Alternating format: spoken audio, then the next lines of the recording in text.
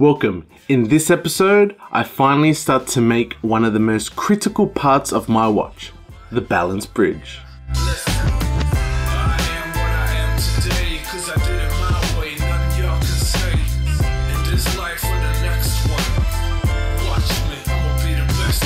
I had this piece of brass laying around.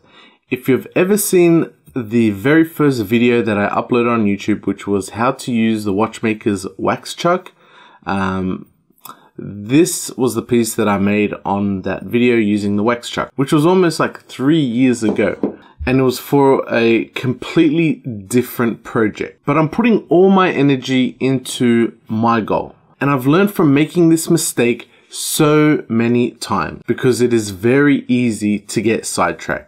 There are so many things that I'd like to make, horological tools or just general metalworking, machine shop type of stuff. You know, I could spend days coming up with a whole list of things that I want to make. But like almost everyone, my time in the workshop is very limited. So I'm just really laser focused right now on trying to, you know, finish making my watch, my first watch. The first prototype of my watch. And I think right now it's the only way that I'm going to achieve those goals. And until I have some spare time to work on other side projects, you know, I'm just going to put everything in this. So long story short, that's why I'm going to use this brass piece, sort of like as a bit of a sacrifice to completing the watch. So how that will be done is I'm just going to put some super glue around this part of this piece.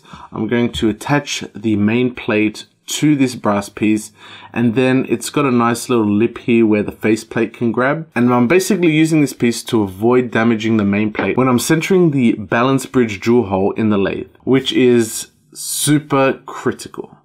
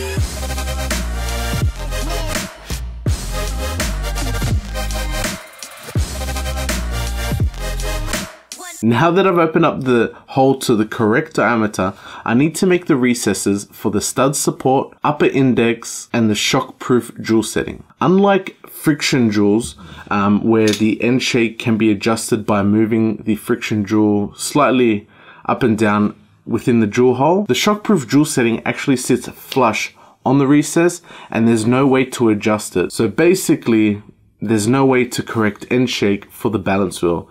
These dimensions really need to be as spot on as possible. So I'm going to try and nail the dimensions bang on. I was super nervous about going into this, especially since the previous 3 days had been such a disappointing, you know, outcomes, just making silly mistakes on my behalf. Maybe I was rushing. I should have just stopped, have have a few breaths, have a few deep breaths, and regather my train of thoughts and processes. And you know what? These things happen, and you know, I only can try and learn from it again. It's a common mistake that I keep making. I am getting better, but you know, sometimes I do fall for the trap where you're just trying to rush things and, you know, not always thinking correctly. Also very excited because I'm going to be using that 0.8mm tool that I made earlier this week to make the recesses.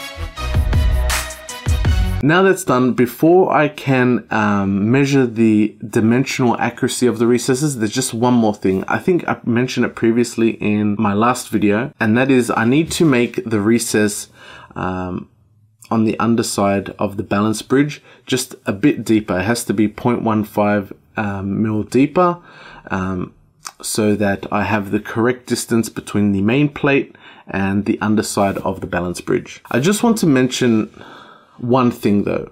I think that the original hole that I had for the balance bridge shockproof setting wasn't correctly centered, but the diameter that I could only open up the hole to wasn't enough to get rid of the error that was present in the original hole. So I think there might be a slight error with the concentricity of that jewel hole. I'm not too sure of what the impact on the end result is going to be on the balance bridge.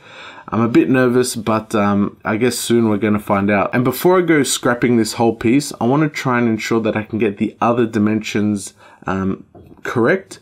And you know, this is a prototype number 1, so it's good to nut out all the issues in manufacturing that I can before I proceed.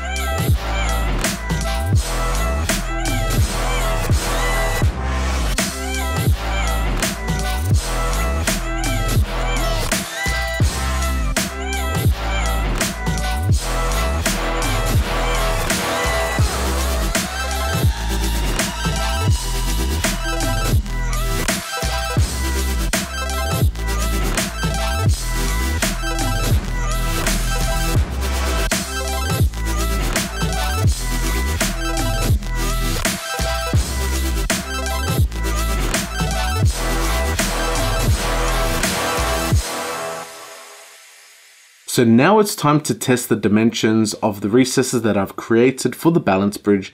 These are the most critical ones. So here I have the original balance bridge, and I'm going to zero off on the underside of the support so I can measure the distance from the underside of the support to the underside of the balance bridge arm. So that will ensure I have the correct distance between the main plate and the underside of the balance bridge arm. As you can see, the original balance bridge has a distance of 1.15 millimeters, and I'm checking my piece now.